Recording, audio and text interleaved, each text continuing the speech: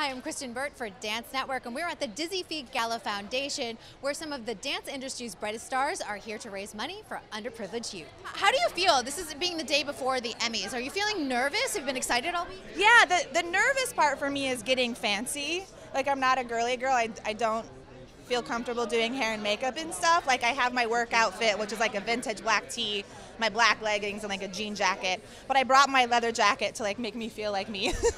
Well, you look good. Oh, thanks. Thank you. You carry it well. But my leather jacket's literally my baby blanket, like in an adult form. You know, like when I have it, I feel comfort and I feel like myself. Security. Yeah, exactly. But my folks just got in town. They're at home. I haven't seen them yet. They came in from Texas. And so honestly, it feels like a celebration and a way to thank them for all their support. And my friends are here supporting, which is so nice because they've heard me talk and they've watched all my videos, bless their hearts. Like, here's this thing, and then this happens, and then Rachel's dressed like this, and then there's a 20s, and then there's a 1930s dance. You want to see? Here's rehearsal. Here's a video of playback. Anyways, like my one friend, Mackenzie, who moved here, was like, man, I wish I was there to watch and be everything and see everything. And I was like, hey, remember when you said that you'd watch all my videos? Here you go. Well, we binge watched the show last week all the way through. You did? I did. I brought my husband along. Congratulations. Thank you. No, but it was fantastic. We were up at like 3 a.m. still watching. It was so much fun. What was your favorite song?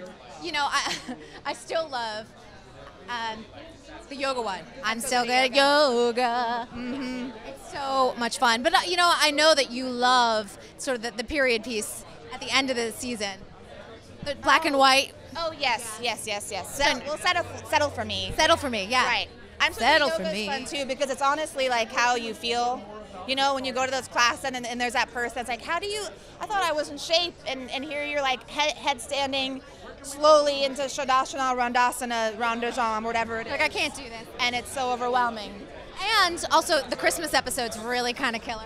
Oh yeah, well the Christmas episode, fun fact, the West Covina all-male dance team that he was like a part of the high school. With all the flannel. Right, we hired the actual West Covina all-male dance team, like legitimately sophomores, freshmen, and it was funny because when we were talking about it, they were like, look how amazing this dance is. I was like, you get for competition dances for high school kids, they literally rehearsed hundreds of hours for that 3-minute thing, and this is television. At the mall. Exactly. Well, no, I'm saying that when they do their competition. Right, of course. Like in real life. Yeah. But I was like, we have 6 hours to rehearse a thing that you want to look like they've been rehearsing for 100 hours. But they nailed it. They were so great and so excited.